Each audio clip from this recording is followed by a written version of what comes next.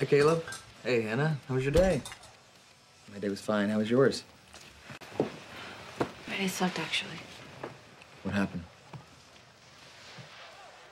Could we just watch this? I'm not in the greatest mood. What's that mood have to do with this party that we're not going to tonight? I wouldn't go to that party if you paid me. And that's because? Because I'm just not feeling it. I have never seen you turn down free food and a chance to dress up. Last year for Cinco de Mayo, we drove 10 miles out of town to a gas station just for the free burrito and a mini sombrero. Why are you acting so weird about this? What's weird is going to a party and listening to toasts about eternal love when 1 in 3 marriages end in divorce.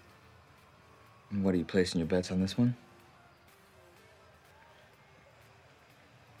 Hannah, does this have anything to do with the guy that Ella's marrying?